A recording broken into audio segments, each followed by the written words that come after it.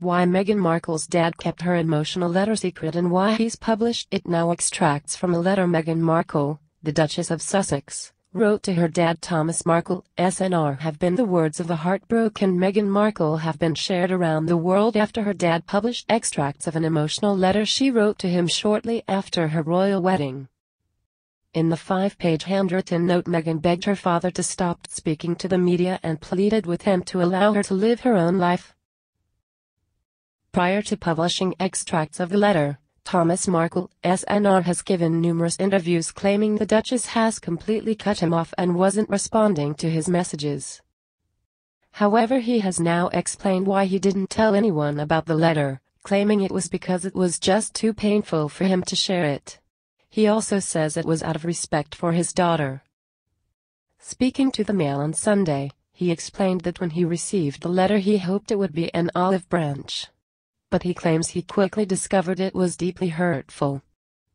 He said, "I was so devastated I couldn't show it to anyone and never would have had it not been for the events of last week." However, he has decided to publish bits of the story after a group of Meghan's friends gave a gushing interview about her with people to defend her against negative comments. In it, they claimed Thomas's claims about Meghan not contacting him were a lie. He said, "The letter was presented in a way that vilified me and wasn't true.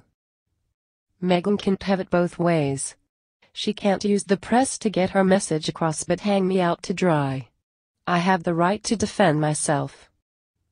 Meghan's friends decided to come forward to stand up against the global bullying and speak the truth about their friend. Earlier this month it was revealed that Meghan and the Duchess of Cambridge's staff were spending hours each week dealing with vile messages sent by trolls on social media, including violent threats and sexist and racist comments. In a series of interviews with People, they have revealed what Meghan is really like and shared details about how she's coping with royal life. One, described simply as a co-star, said, "Meg has silently sat back and endured the lies and untruths. We worry about what this is doing to her and the baby."